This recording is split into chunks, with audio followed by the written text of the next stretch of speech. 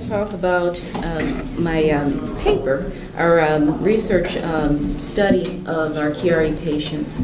And this is coming out in November in World Neurosurgery, but it's available now online.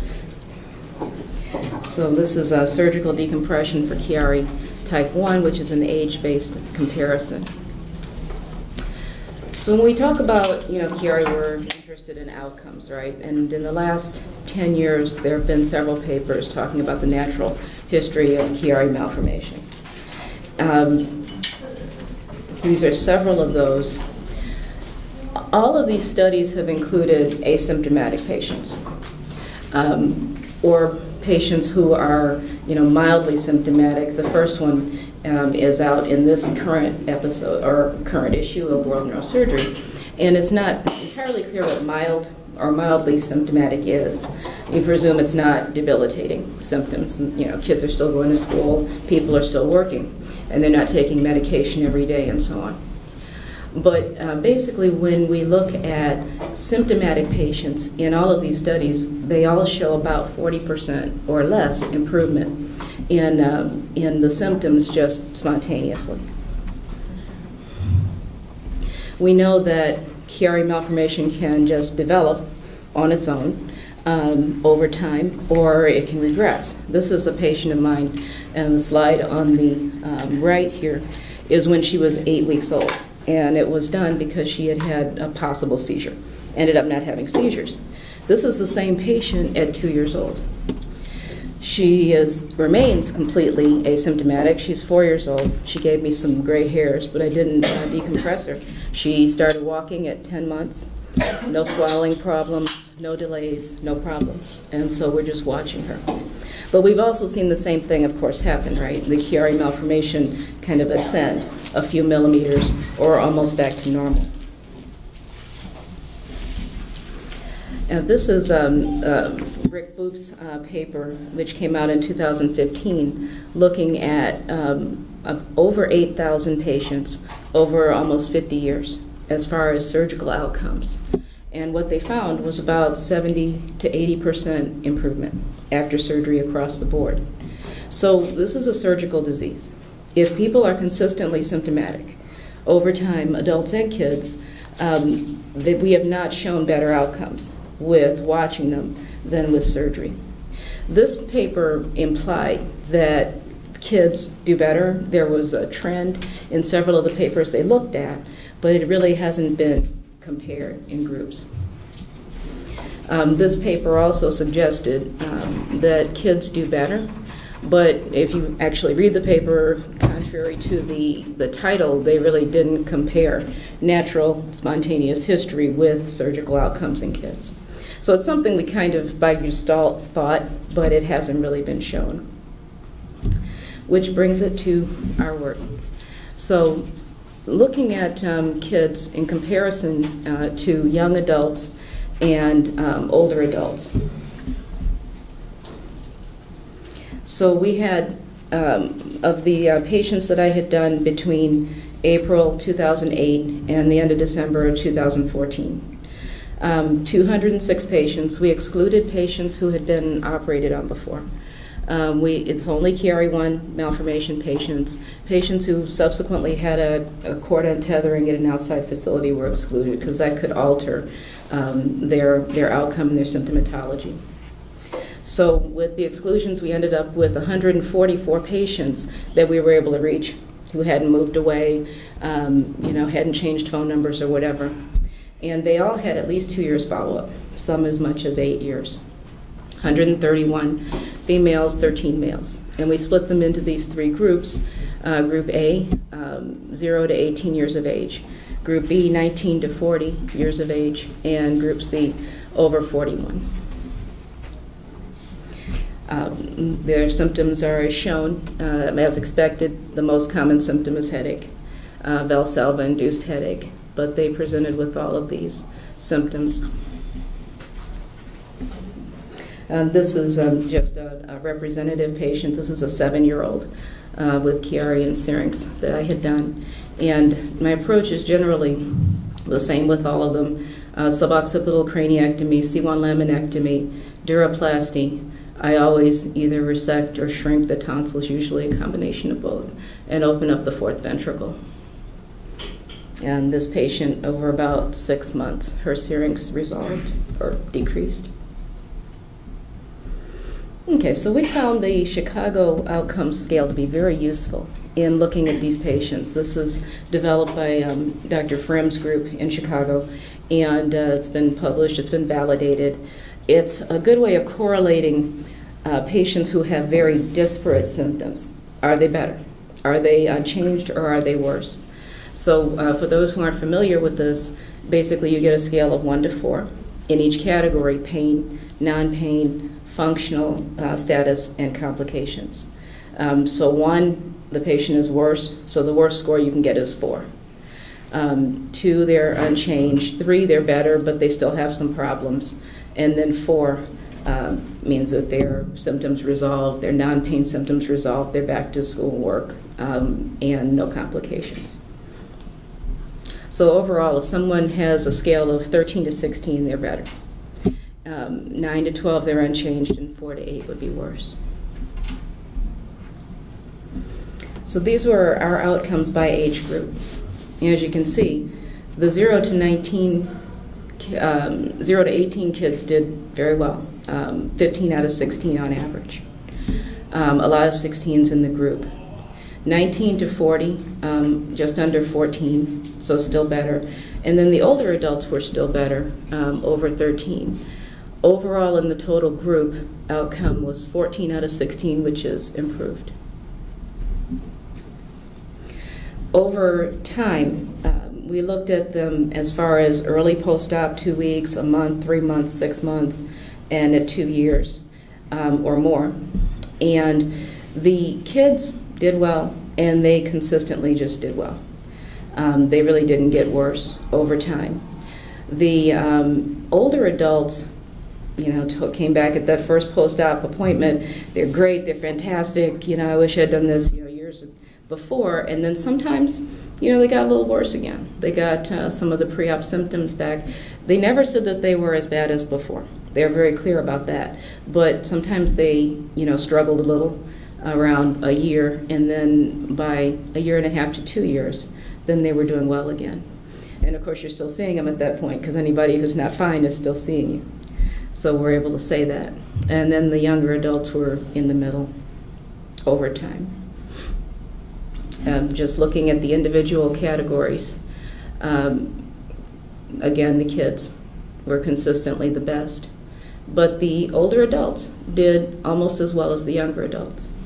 And we did not see an increase in complications in operating on patients who were older. And this slide, this is just showing sort of a distribution of their outcome scores over ages. Our oldest patient being 65. Okay. So we wonder what makes the difference. Why do kids do better? And so we looked at the duration of symptoms, and what we found, this is kind of intuitive, but we were able to quantify it. The average duration of symptoms in Group A was much shorter. Kids tended to be symptomatic for an average of 2 years. The younger adults and the older adults actually were symptomatic 7 to 8 years, so there wasn't that much of a difference between the adult groups. But this difference was highly statistically significant in terms of outcome. Basically, if people are not, it's at least implied, if people are not symptomatic for an extended period of time, if they go ahead and have surgery, then they get better. So overall, what we can conclude, I think, is that all patients can get better with decompression. The kids do very well, but you're never too old to benefit from surgical decompression either. If kids are consistently symptomatic, we definitely recommend surgery. We don't do prolonged conservative therapy for them. And conversely, the older adults can do just as well as younger adults without necessarily an increase in complications.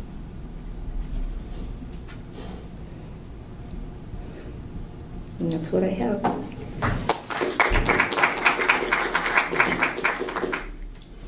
Thank you. Any questions for Dr. Gilmer? Yes.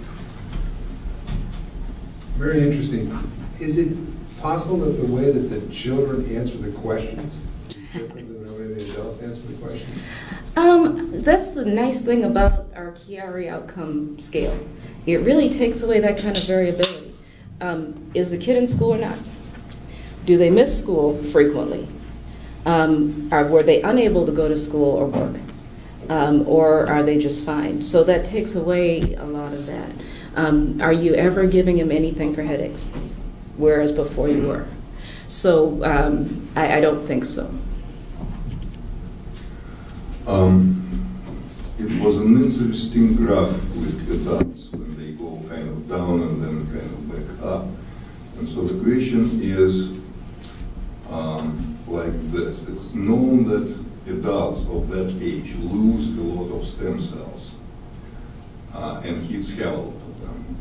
So did anybody think of a stem cell therapy? Because, I mean, it may be just that when the regeneration process has to kick in, there is still inflammatory and your adults are not doing well because of that, but then with time they gain it. What if you do a stem cell therapy in the beginning, like post-op? That's fascinating. I mean, that's an interesting thought. We'd have to think about how we're delivering them, whether you would do it at the time of surgery. We know that the dorsal columns appear more affected, right? Right after surgery, patients have difficulty with numbness, tingling sometimes, proprioception, which is directly where they're compressed by tonsillar herniation.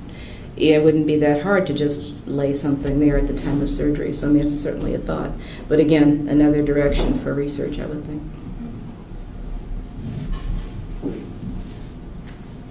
Thank you very much. I'm the veterinary neurosurgeon along with Dr. Lewin. So we have a similar study, and it's exciting to see our results match.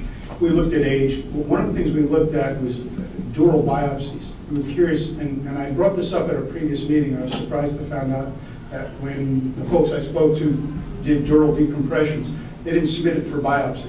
And we submit everything for biopsy. So we have histologic evaluation of the dura that was resected at the time of the decompression on several hundred patients. We're trying to look to see if the changes, which range from lymphocytic, plasmacytic, to dystrophic mineralization to fibrosis, then dystrophic mineralization. And some thought that may relate to duration of clinical signs, maybe it affects outcome, this type of thing. Does anyone did you look at, or does anyone in the room look at dural biopsies and the histologic changes of the dura and try to associate it with chronicity of clinical signs, this type of thing? I have not. I usually resect the tonsils in a subpial fashion to preserve the arteries. If there are no crossing pica branches, I will resect the tonsil en bloc and send it.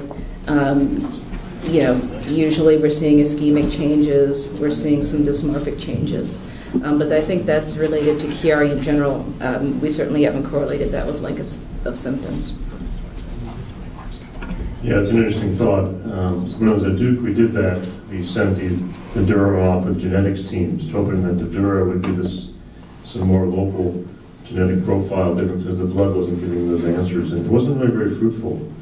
The dura, I was surprised. I had the same thought you did, that the dura is right against the tonsils, but now we're sending bone, because it may be more the bone. So we don't really quite know what the source is that we should look at.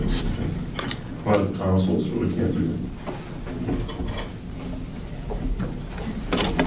Sorry, one more question. Sure, definitely. We now have some data out of our Akron group, Frank and I in our extended group, and this is a fairly large sample of over 800 people, and about half of them are decompressed and half of them are not decompressed.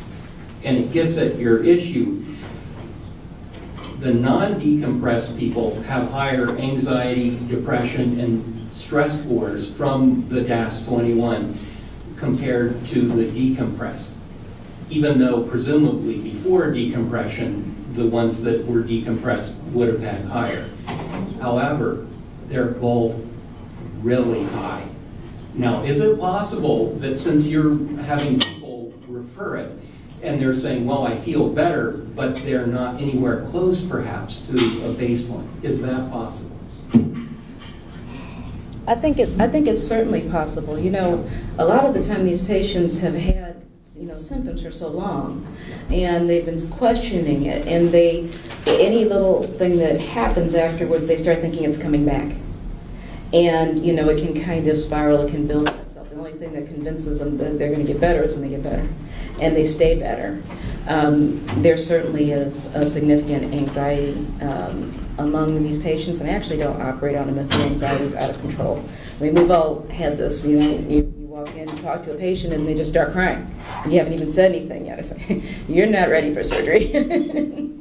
And, you know, really, I don't think that you have to, unless somebody's passing out or, you know, going paralyzed on one side of the body, you know, sort of really alarming symptoms. Otherwise, they just need to wait until they're ready. Thank you.